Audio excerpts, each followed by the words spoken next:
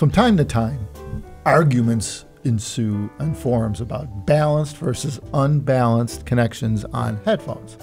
And we're not talking about the interconnect cables that connect the gear together, balanced, unbalanced. We're not going there on this one. But strictly the headphone, from the amplifier to the headphone, what constitutes balanced versus unbalanced, and does it really matter? Yeah. There's always fights on this one, and people really like balanced for one reason or another. But the real difference is just the cable. That's it. The driver, you can see we have some sort of models here, what's going on. Diagrams. Mm-hmm. Yeah. But they're pretty basic. Unblock your speaker. It's just a driver. Go forward. The difference is how they connect to the amplifier.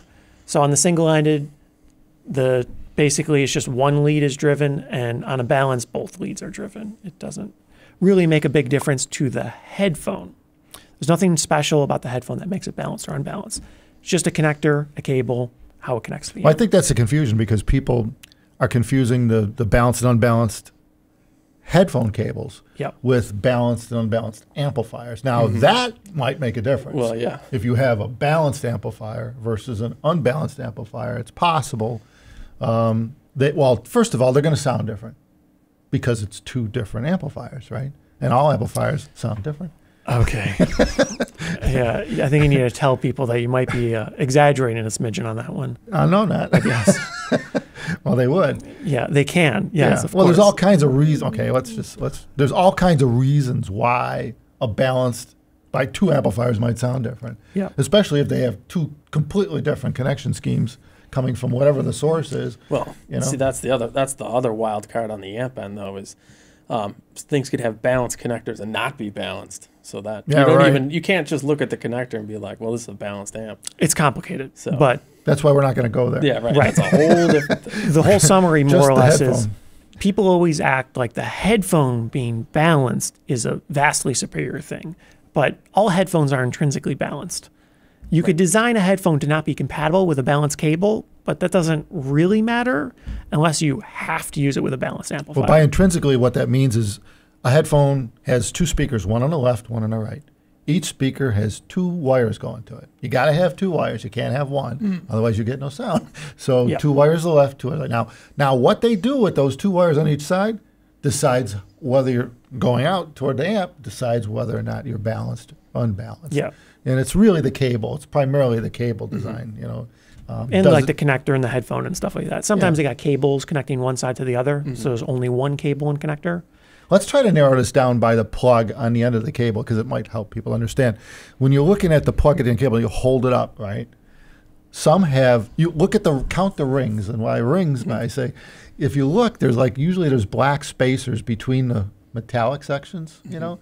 Then every black spacer is separating one wire from the next to the next. So you look at, for example, these two connectors you're looking at here on the screen.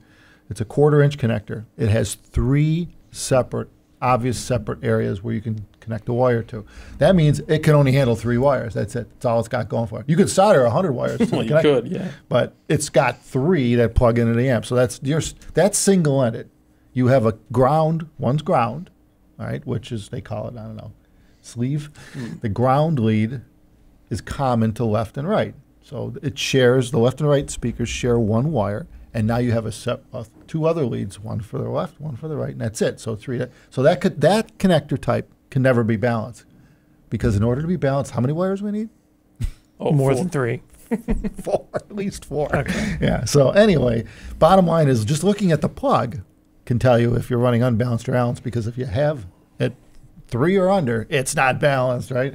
Stereo. And if you have 4 or more, you're good to go. Typically balanced is 4, but the 4.4 millimeter Pentacon connector does have 5. It's just a left-right, positive, negative, and a ground. You don't really need the ground for the headphone, but in some designs it's potentially useful. So it's nice to have it on the connector, but it doesn't necessarily need to get used. Well, that's why you see that 4.4 being used a lot nowadays. Very compatible.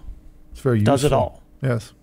And it's portable. It's not a huge connector. It's good size for portable gear. And more durable than 2.5. Yeah. And easier to connect all those wires to, too. Especially, making it is easier. Yeah, especially with these like fancy schmancy aftermarket cables that Yeah. some of us know and sell and make. And it's difficult to remember when Aston Kern was doing the 2.5 millimeter balanced, and that tiny little connector was called upon to put 4+ wires into. Yep.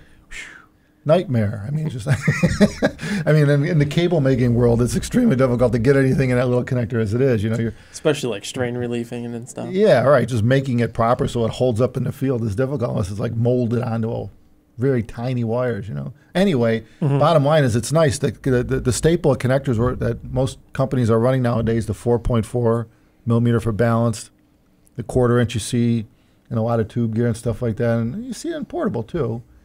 And, 4-pin XLR. 4-pin XLR is very sturdy. Very sturdy. Yeah, that comes from the pro world, the balanced connectors. You can beat that connector against the wall. And it is made for that. You're not really hurting anything. It's just a solid metal connector.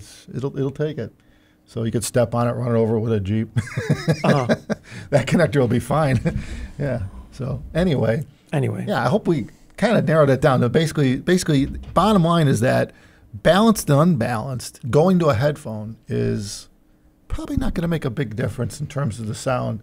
It's more about the amplification. Yep, just changes what the amp you could plug it into and the cable compatibility and things like this.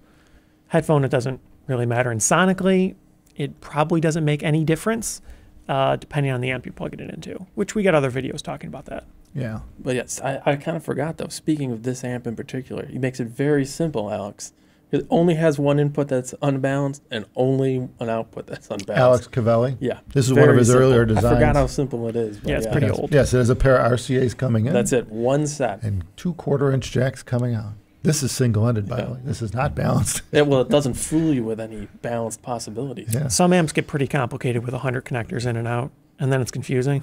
Yeah. Well, then you need selector switches, and people are like, oh, I don't hear any audio. Wrong thing. You know, so this is very simple. Or amps can have balanced connectors in the front, but it's not really balanced. That's the confusing part. Yeah, the connector's there for convenience because a lot of people run balanced connectors, so it's like, so you don't need to change the if you're going to have an amp that's this size, Yeah. you might as well put all the connectors on it because what the hell, right? You don't have to get a different cable. Well, then you got the combo jacks that are balanced and single-ended. You know, that's a whole. It does get confusing. So pick a connector you like and use it because it probably doesn't really matter. Yeah. Well, so what connector are you picking? I like 4.4 on everything, but it's currently not there. I think it's the right connector. For desktop, there's something a little satisfying about the 4-pin XLR. It really snaps in nice. It's really sturdy. If you got a thick cable, it's great. 4 pins for desktops are great. Yeah. Same. Yeah. But if you use the headphone on the go, millimeter. having a 4.4 cable for your headphone, you could plug it in at home, you could plug it in on a portable, whatever. So it's a good option for that. The 4-pin gets a little unwieldy mobile. Heavy. It's been done, but it's. But now a lot of desktop amps are putting a 4.4 on it on the front panel too. That way you only need one cable on your headphone. You could also get the little 4-pin XLR adapter to the 4.4. True. Right. So you could have that in your app at home, and you could use one cable on the go. They make in some your nice DAP. ones. Yeah, we use them all the time. Actually. A 4.4 millimeter jack on the back of the connector, and then a 4-pin connector. So it's one solid connector, and basically it's converting your amplifier's 4-pin to a 4.4 millimeter jack. Yeah, electrically it's basically the same thing, so it doesn't really matter. Yeah, but don't go the other way. That's where people get confused. You can't take a balanced amplifier's output and unbalance it. That's a bad thing to do. Well, some amps tolerate it, but it needs to be designed to handle You that. can't guarantee it'll tolerate it. Right. You don't want to do that. You want to avoid that. Smoke could ensue. It could. Yeah. Yeah. So never take an amplifier that's balanced and try to unbalance it. Well, just like you can't take an unbalanced amplifier and balance it. You could plug a balanced connector in, but it doesn't make it balanced. Right. But another one of those layers of confusion. Yes. You can see why you can get easily confused. There's a lot of moving parts here. I know I am just thinking about it. Yeah. I'm very confused. Yeah. Thanks everyone for watching. If you have any questions on balance and unbalance, call us or email us because we can explain it further, but because it's confusing sometimes. But if you're not sure what cable to choose, again, call us or email us because we can narrow that down. They could leave a comment too. Yeah. Well, mainly what we're going to ask you is what amplifier are you going to connect it to? That pretty much answers the question. Like, we can from there tell you what cable you're going to need because there's your choices. What kind of plug does it have on the amplifier? Well, okay, let's pick the best plug. Well, especially if you're running something like this, you only have one option. Yeah. Well, see, that's easy. Yeah. No confusion there. Yeah. Thanks everyone for watching. Take care.